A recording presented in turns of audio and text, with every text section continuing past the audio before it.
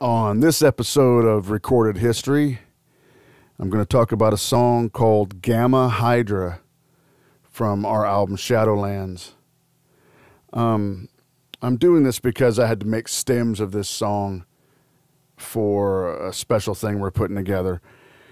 So I figured I'd talk about it. It's actually one of my favorite of the later era Mos Generator songs. It's very odd. It's a very odd song. A lot of it comes from King Crimson, I would say, and me being, it sounds like something I would have written when I was 19 or 20. It has a lot of those kind of isms.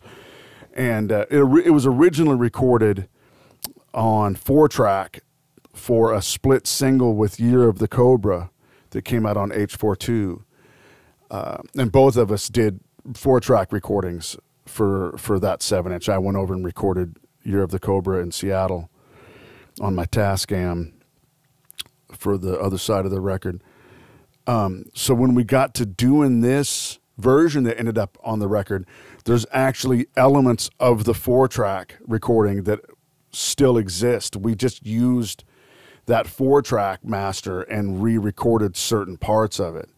I believe the drums are re-recorded and the bass is re-recorded, but there's elements of the rhythm guitar and the lead guitar that still exist. And these were recorded live. And then I did some additional guitar overdubs. And the Mellotron that was recorded on 4-track as an overdub is from that original 4-track tape. And so are some of the vocals. I doubled the vocals for the Shadowlands version. And so the first vocal is the real 4-track vocal, and the double is from an overdub later. When we did the original 4-track recording, we did the drums in mono through an old PA head, so they'd get that kind of distorted, semi-distorted drum sound like on the King Crimson Earthbound live album. Not as intense as that, but it kind of has that quality. And then, of course, a live bass and a live guitar. And then track 4 was vocals with the Mellotron on the same track in the middle section. So I'm going to open. This is one of the rare times where I actually apply an effect to the recording. And this was also very weird. I believe I was using a Guild S100 through a Guild Thunder Bass head. So I got this really weird guitar sound, and I'm using a 70s MXR, super noisy MXR delay. One of the green ones that you had to plug. The plug-in was built right into the effect. So I get what I consider a really cool guitar sound that reminds me of Sailor's Tale from the King Crimson Islands record.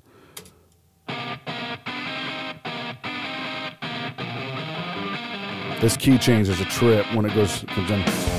I walk beside the Hydra, the world becomes a liar, the water becomes fire, and I don't know my enemies anymore. Science, give me. Those drums are overdubbed on top of the ones already done in this room up here. I use a little bit of I put a drum mic out in the living room to give some ambience.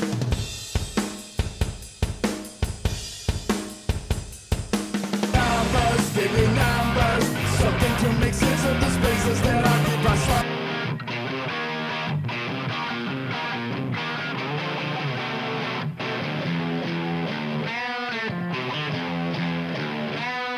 Now fiction. There's no denying the unconscious power of chemistry. It moves in a way that can be explained.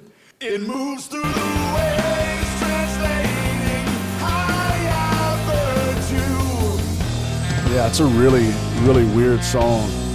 We've never played it live. I don't even know if I could. Some Tron. Nice press roll.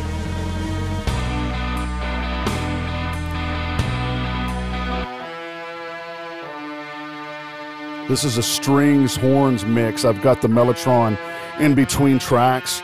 I have, you have 3 sounds on a mellotron, and you can put the tape head, you can in between the tracks on the tape and get 2 sounds at once.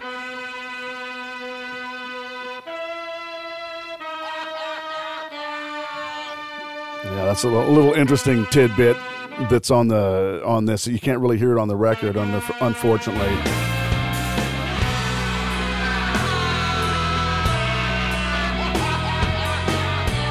Yeah, I mixed it down a little too far on the album. I wish I would have brought it out a little bit.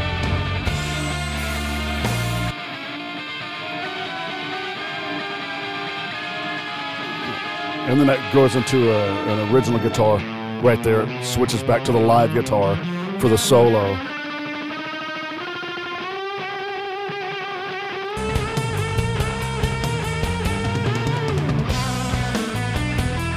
Yeah, really weird solo too.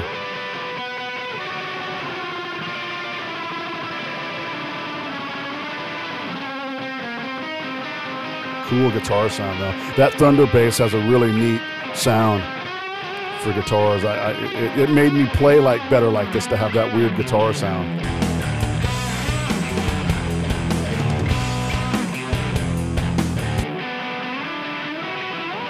Science, give me science, give me something to convince my mind that it's already dying. It's defying, blockading the memory bits. I only see science. The world is ruled by science. The world is ruled by science. Non-fiction mongers march to eternal void.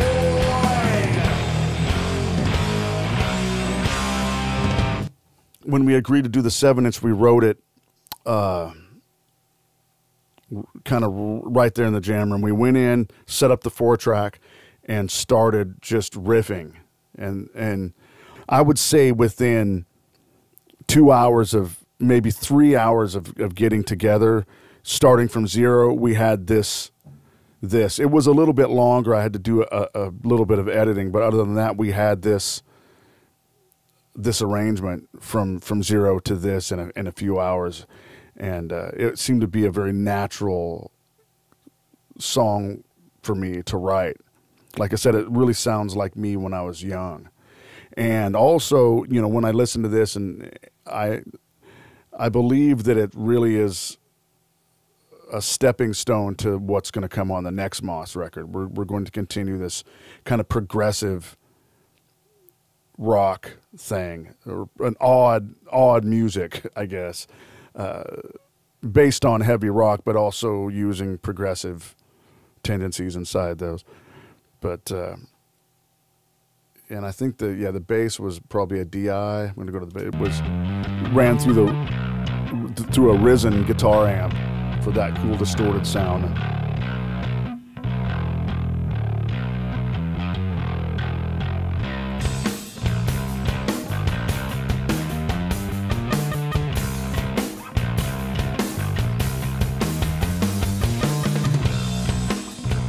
And we had to redo the bass because we used this odd cabinet that it was a 610 Sun when we did the 4-track demo, and I wasn't really, I tried to mic it outside the cab instead of taking the screen off and getting right up on one of those speakers, and it wasn't the right sound. Although he played it really well in the live setting, the tone just wasn't happening for me, and so I had to have him redo it, unfortunately.